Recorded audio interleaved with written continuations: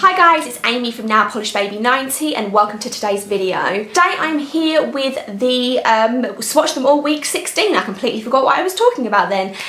Swatch Them All Week 16. I really thought that I was going to kind of stop at 15. I've got my swatch pile so far down, and then recently I've really been drawn to wearing green, and I just don't know why. I was going through my camera roll of photos I had to swatch and I had 6 greens already worn, and I was like, this has got Swatch Them All Week written all over it. So yeah, that's what we're here. Swatch Them All Week 16 for greens.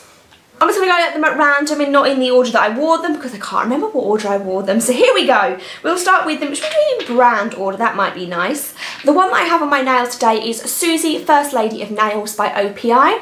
This came out in the Washington DC collection, and it was one of the ones I picked out like 2 weeks ago on sale in Sally's, so you may still be able to get this on sale. It is a very nice like army camo green. It's similar to Uh-Oh Roll Down the Window by OPI, but that's more grey tone. This is more green. It's not going to be for everyone, but I've kind of given up on summer and I've moved on to autumn already, so I'm all about wearing the dark nails, and I love this. 2 coats, get completely opaque, perfect cream formula.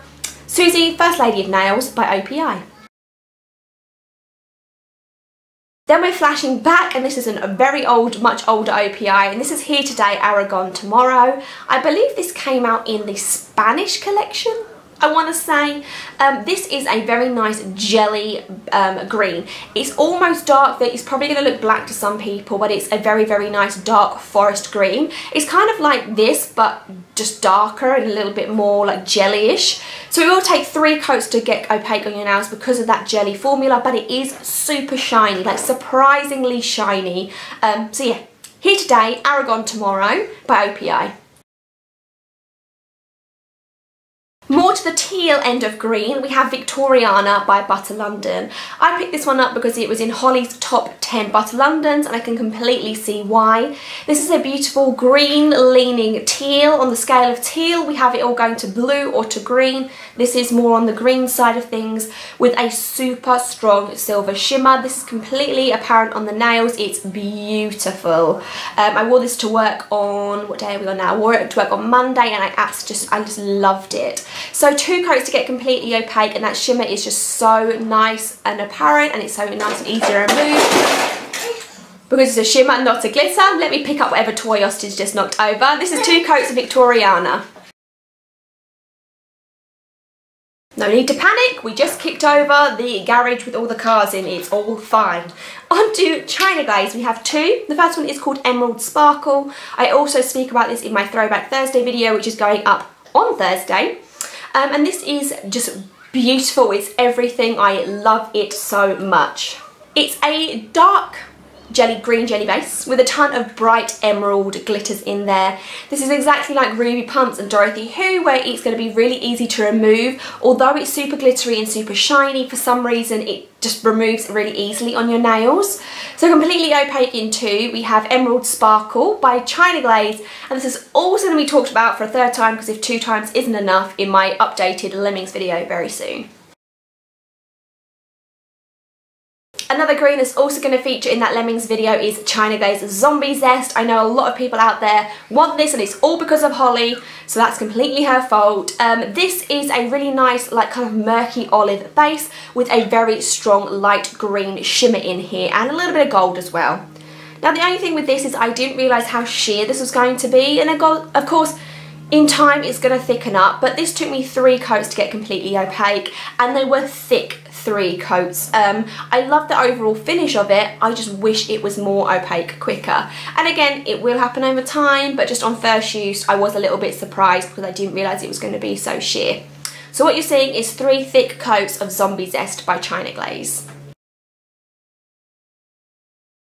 Then we move on to another sheer polish, and this is called You Don't Know Jack About My Beans by Super Chic Lacquer. Now this is an extremely, extremely thin formula. I broke my rule of 3 coats and I'm done with this because 3 coats looked so bad. I literally was like, I can't, this can't even happen. So I put on a 4th coat and I did really love it. Again, I just wish it was thicker quicker. With a couple of the ones that I have, especially from this collection, which was like a fantasy, like fairy tale collection, they are sheerer, but the combination, I don't know if you can see, of shimmers and glitters is just stunning. So this has got like a coppery red flash, and there's also kind of like a shimmery of like hollow almost running through it. It's very weird, very unique. It's just so sheer, so sheer. So 4 coats of You Don't Know Jack About My Beans by Super Chic Lacquer.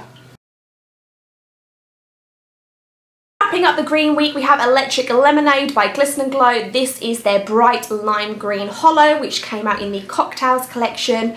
As I've said, I'm kind of over the summer colours, but I'm trying to force myself on sunnier days to wear hollows while the sun is here, because I've got a feeling once we hit autumn, it's going to be even more dark than it has been through summer. So this is a really nice hollow. Is there, like all the ones that I've tried from the Cocktail collections, they are very silver based. So when you remove them, you will remove the green layer and then you will just see the pure like silver hollow underneath. So it does take 2 coats to get completely opaque. This is Electric Lemonade by Glisten Glow. So those were the 7 greens that I wore for this week's Swatch Them All Week 16 video. I will try and do another one of these in a month or so. It was quite nice to organically come away with a theme. Like, I've never really done that before. I've always sat and planned out which ones I'm going to wear. But for now, let me know down below what some of your favourite greens are. Thank you so much for watching, and I will see you guys later.